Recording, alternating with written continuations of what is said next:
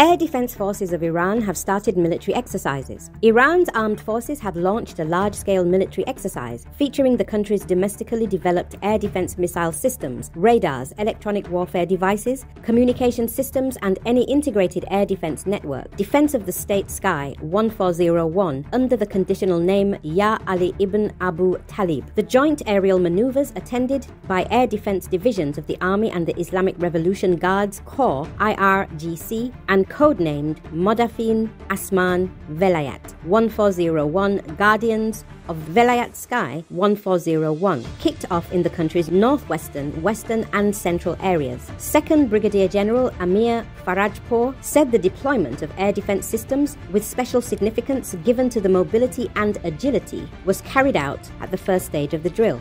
Farajpour said the exercise covers 2/3 of the Iranian airspace, adding that manned and unmanned aircraft of the Army and IRGC conducted reconnaissance sorties over the area before detection and combat systems carried out tactical and defensive operations against the mock enemy aircraft. The senior Iranian military official noted that control and command centers are using active and passive radar systems capable of signal and electro-optical monitoring of the exercise area, and missile air defense systems will use artificial intelligence and decision-making techniques as they discover a hostile target to launch an appropriate attack. Farajpour underlined that the entire detection, reconnaissance, interception and missile systems that the Army and IRGC air defense units are employing in the drill are homegrown and have been manufactured by Iranian defense specialists. During the training, the tasks of protecting nuclear facilities, power plants, military and economic facilities will be carried out. More than 100 warplanes and drones are participating in the military exercise.